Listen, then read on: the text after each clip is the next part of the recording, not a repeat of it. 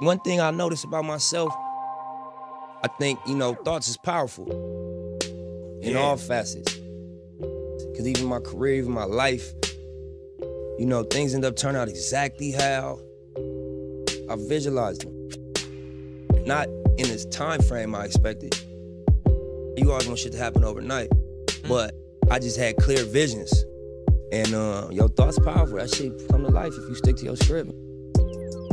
It's about seeing long term, seeing a vision, understanding that nothing really worthwhile happens overnight, and just sticking to your script long enough to make something real happen. The most important thing, number one, is you gotta get rid of doubt.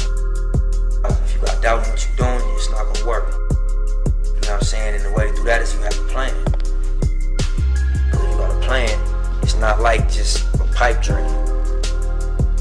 You have a step-by-step list of things to do to get to your goal.